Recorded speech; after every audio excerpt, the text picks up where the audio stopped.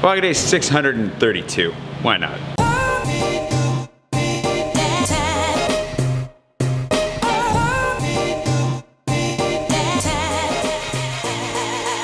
Morning. It's time for coffee. I haven't had coffee in like 2 days, which is gonna be exciting to have. There's actually a Starbucks on board the ship, which is kind of crazy. I'm gonna just today, a couple things. One, Carys and I are gonna go get a shawarma because I need to get two. Brian and I are gonna go get a shawarma, I think, as well. I think there's gonna be 2 shawarmas in my life today, 2 different shawarmas, because you gotta load up while you have the opportunity. And 3, I think I'm gonna talk a little bit just about little random things about, I don't know, ship life stuff. We'll figure it out, but I gotta go meet somebody for coffee now down the street, a whole like 10 feet.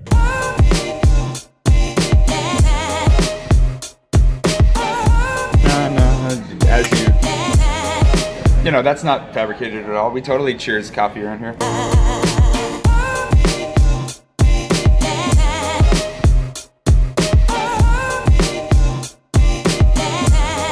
All right, first things first.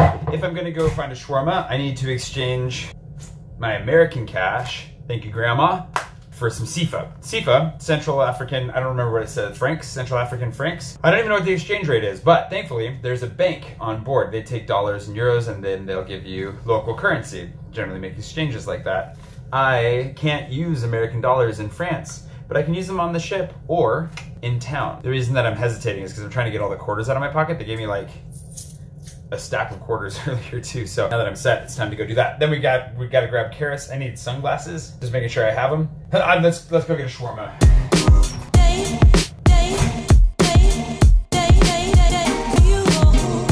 Karen, how much is this in US dollars? It's $30.06. And how much is it in SIFA? 1,600? 1,600. 16,000. 16,000. I have 16,000 SIFA. I'm rich. You ready to go? Yeah. Okay, thank you, Karen. Appreciate it. So. All right, Carys and I are on our way to try and find a shawarma, which is really exciting. So the nice thing about being here, from what I understand, is that basically you can find Lebanese food anywhere in the world, but it varies depending on the people that you're around. So like in Europe, depending on which country you're in, the shawarmas are different and not always very good. Some of them are really, really good. I found a couple of really good ones, but that's true in the States as well. Haven't found very many good shawarmas, but in West and Central Africa is where I found the best shawarmas. The best. And according to my Lebanese friends, they are straight up the same as you would find in Lebanon. Generally, the style is the same. So that is our goal, is to go find a good one. That is like the real reason I came to Mercy Ships, was just for the shawarmas. Wow, I'm glad you're being honest with that. Yeah, and then secondarily was Carys. But first and foremost, like, shawarma. Shawarma, are you sure? No, stop. Yeah, so here we go. It's just been, slippery. Carys is vlogging as well. Carys, I will link to her YouTube channel below and probably put up a card that might actually pop up over her face if I time it right. We're going to go try and find a shawarma. She hasn't actually found her shawarma yet. And like what I've found in every country is that there is the shawarma. I don't think we're gonna find it today, but we can try. And she really wants a chicken shawarma, which is my favorite kind of shawarma as well. So. Yeah. Give it a go. Now, in my opinion, what makes a shawarma is the aioli more than anything. And you want like the mayonnaise-y type of aioli. There's like a couple different types. Like there's a watery type and kind of this weird floofy type, but like the mayonnaise-y type. Please forgive me for being so ignorant to what the actual culinary terms for this are. But what I would actually want out of this would be the mayonnaise-y kind with fries in it. Yes. Would be ideal. The fries can't be dry. A pickle in it is actually, I'm actually okay with that now. I used to hate that, but I'm good with that now, as long as it's panini'd really well, like, you know, like kind of grilled in, and that's really, that's what we're looking for. Yeah. And then I'm set. That was a very quick walk out of the port. So other countries that we've lived in, like Congo, you had to walk almost 2 miles to get out of the port. No, but it still felt like it. So that was amazingly quick. So now the goal is to get a taxi. And then if you want to see what the strategy is for finding the shawarma, we've discussed it, but it'll be on Carys's vlog, so go check that out. I just want a shawarma now, so we're just gonna fast forward to whatever comes next.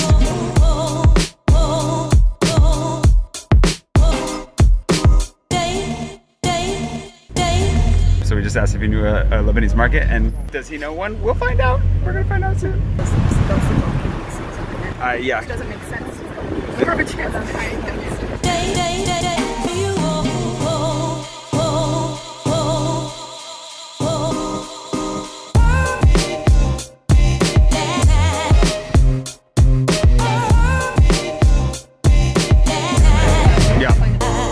He brought us directly to the Spar, which we already know about, and I'm going to be coming here with Brian later. Carys and I we want to find something new. So we've explained that to the taxi driver now, and he's like, he's on it. So we're going to the new place. A little backstory on Carys too. I know Carys because when I first moved on the ship, she was still in high school on the ship. Just a wee baby. She was one of the ship kids, and we would hang out and play. And I think I have footage somewhere of us rolling on the floor in midships during the sail, really? that first sail. Are you serious? Yeah, gotta find that. But then she went to Whitworth and Spokane, so there's a lot of connection there as well with Hannah Palmer, another kid from the ship. And now they're both like fully grown adults and living their lives out in the world, and brings a tear to my eye to see how far they've come. But anyways, now we're going to find a shawarma together. I didn't give you any context for how I knew Carys, but now you know. Yeah. She pretty much, you grew up entirely on the ship, didn't you? Yes. Between the Anastasis and the Africa Mercy. 18 years. Like, long time, long time.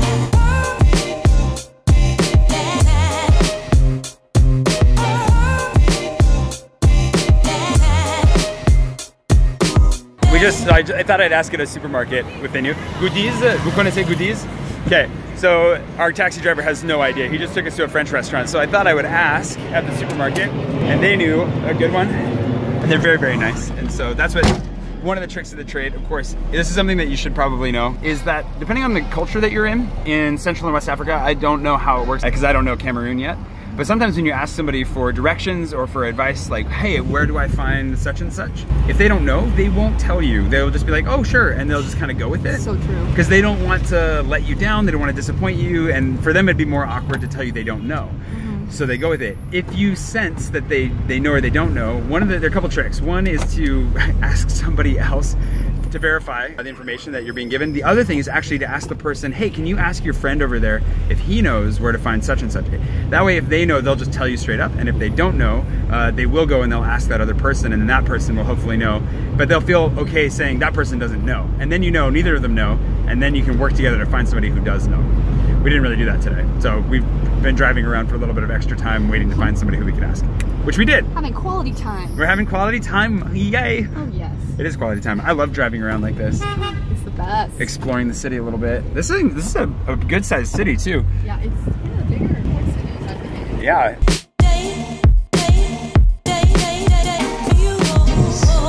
Jusqu'à sûr. Et après que je l'ai demandé, on sait bien.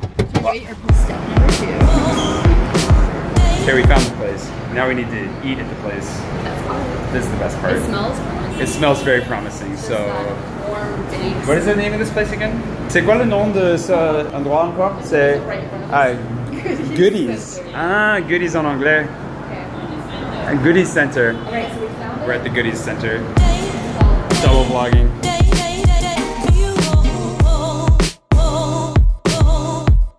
Okay, we walked. There's apparently a patisserie and a market. Interesting decorating. Oh yeah, King Tut.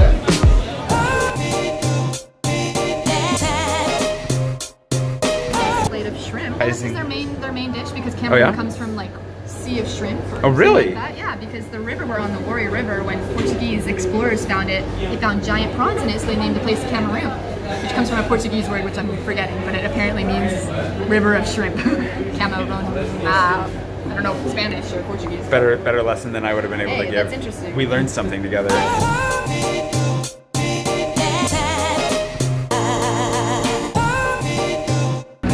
I'm worried. It's not super garlicky, but it's there. I think the fries are going to be more to your liking. I would kind of hope that the fries would be a little bit crunchier, honestly. A 7 out of 10 maybe? Alright, so you give it a C. She gives it a C, I give it a B. I know. I'm gonna say a B. I'm gonna give mine a B. Okay, as we get into this, they basically just shoved a potato in here. And there's not very much aioli at all, so I'm gonna have to downgrade this again. Like I was giving it a nice high bar to start, because I was hoping. You're right, it's like 7, it's like a C. But it's still tasty, it's just not what I'm looking for, not what I was hoping for. Opinion? 7. It's down to 7. Full potato.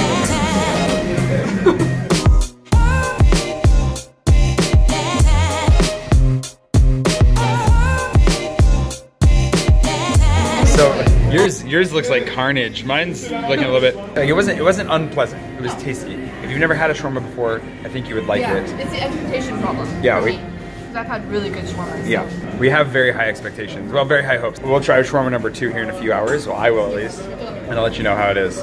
This one, I would eat this again for sure, but I would hope that there's a better one in town.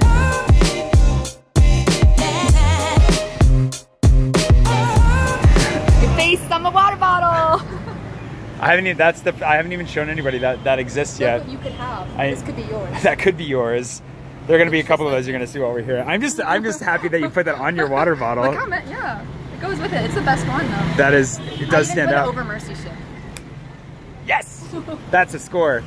In summary, the shawarma was meh, but like not bad. Yeah. I've had bad shawarmas. Solid okay. It was an okay. Like it wasn't too dry. It didn't have choux or cabbage in it. Like it did taste somewhat garlicky, but that was the thing. It didn't have a good garlic aioli. The fries were soggy. It was like a full potato in there. Yeah, it was just like having a baked potato in your shawarma, which is not really what you're going for. So overall, try it. If you are ever in Douala, give it a try. Maybe you'll get a better one than we got. Maybe today just ran out of aioli. Maybe you can order with extra aioli. Actually, you can probably order with extra aioli. Yeah, I think that would have made it a lot better. And it made it much better. So, anyways, that's shawarma number 1. We'll try shawarma number 2. Well, I'll try shawarma number 2 shortly.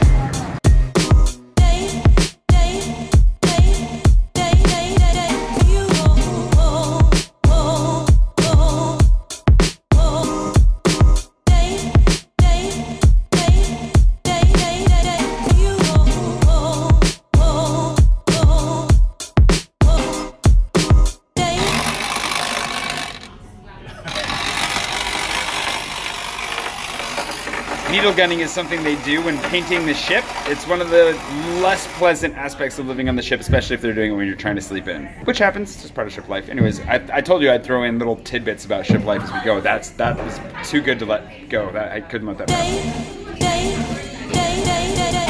Brian and I have been talking shop. You'll know Brian from very early on in the vlog in the States, but where else have you been in my vlog? In your vlog? Just in Spokane or anywhere else? Spokane, Paris. Yeah, been in Paris? I think so. I don't know. Brian's been around for a long time. We're good friends, but we also ran a company very briefly together. If we can even say that. We flopped a project together, but we've been talking shop because he's going to be doing a lot more YouTubing soon from the sea, which will be really exciting. And now we're off to attempt number 2 for shawarma. Keep talking shop, catching up and shawarmaing it up. That's the real goal.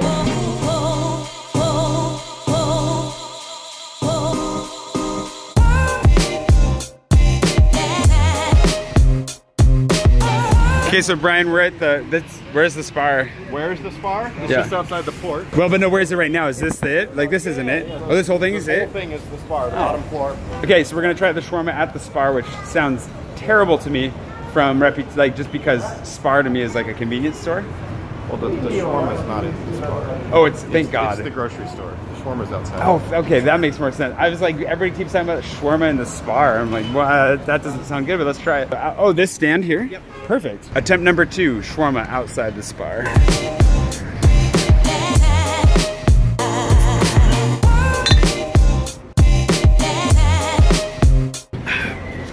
Not bad for like a light beer. I'm not usually a light beer drinker, but this is the Kaji beer. Kaji beer definitely has like a metallic aftertaste, but otherwise that could just be the wrapping, honestly.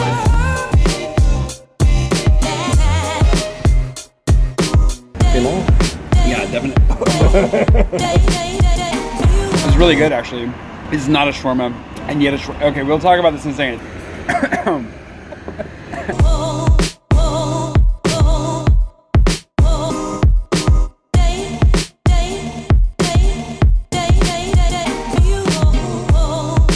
Schwarma says we're getting another one for his wife, so we're waiting for that.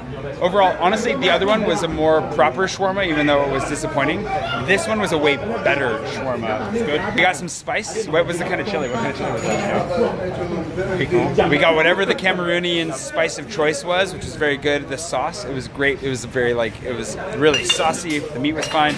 There were fries in it, and it was well grilled. Tasty. Honestly, I would take this, and it was cheaper, significantly cheaper as well. I would take this over the one we had earlier any day. This is a common dinner for us on the ship. Yeah. When we don't like what's being served, come here. Yeah. The Spar shawarma, not a Lebanese shawarma at all, but still a better shawarma.